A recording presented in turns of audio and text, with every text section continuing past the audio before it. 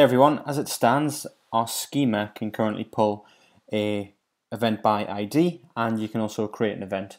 I've had a few questions on YouTube and Twitter about getting all of the events that we create. So this is what I'm going to do in this video, is just create another query type that we can add to our schema that allows us to get all of the events. So inside of the queries folder, I'm just going to create a new file. I'm going to call this allevents.js. And I'm just going to copy the contents of this file and paste it into here to get started. And inside of here, we're going to grab the GraphQL list type from GraphQL. And then we need the event type. We also need the event model. And we need the get projection helper as well for when we're calling out to the Mongo database. The type of query that we have is a new GraphQL list. That's what we are going to return. There are no arguments that we'll pass in, but you could at a later point add in a limit or a where you'd like to start from. If you want to paginate the data, this is where you would use the arguments here, but we're not going to do that in this video. Just want to sort of give you a basic understanding how you can get all of the events from your database. We don't need the root, but we'll just give that a name. We'll just use args here. We'll use options and the field ASTs because that's what we need to pass to our projection helper. Now we're not going to find by an ID, so all we need to do is just use the word find, and I'm just going to pass in parentheses and some curly braces here. That just kind of tells Mongoose to get everything without any. It's a find all sort of method. There's no sort of query types or anything in there that we need to do. And this is kind of all we need to do in this file to query Mongo. We're going to obviously select once we found everything and just get the parts and execute the query on the promise from Mongoose that's returned. We are then just going to resolve our promise. If there's an error, we will reject and pass those errors along to GraphQL.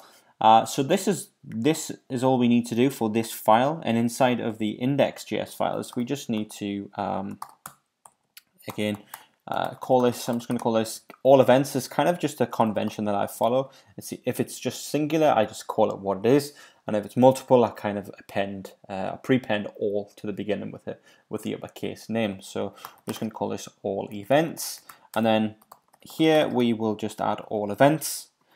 And that's about it for this. One tip that is really helpful when you are developing a schema like this and you're constantly going between the browser and your text editor is to actually install a tool called Node.js. And you can do yarn add nodemon --dev, and that will install a process called nodemon that will allow you to run your node process, and it checks for any changes, and when changes are detected, it reboots your server. So it's really quite helpful to do that. And to get that started, all we need to run is nodemon and then type in the directory of our project, which is source in this example, and that is now listening on port 5000.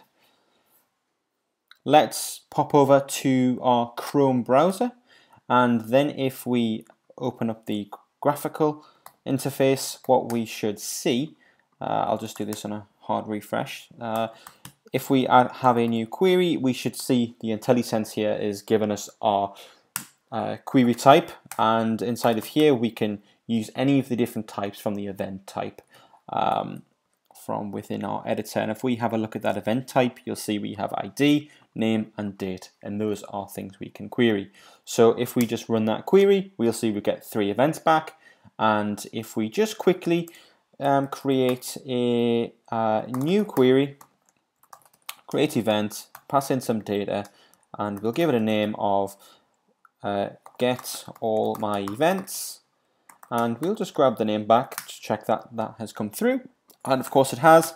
If we just run all events again, name, and we'll grab the ID, and we'll be able to clearly see that that has been added. So there's the latest event that we added, and this is an array of all our events, and this is where you can hook it up to the Apollo client or Relay or however you want to use it. This is kind of where you would start to sort of bridge those gaps. This has got all of our data. We can also get by the ID like we did in the previous videos.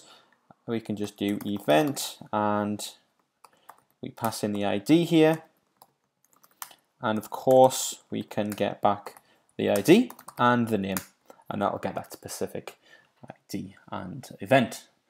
Cool, so that wraps this video up. Hopefully this answers those questions on YouTube and Twitter that I got around what about if I wanted to get all of my events. This is how you would do it. Don't forget that you would want to add pagination and some caching, but for a basic understanding of how you do this with GraphQL, I hope this covers it, and all the best. And don't forget, happy coding, enjoy your day. Have a great one, guys.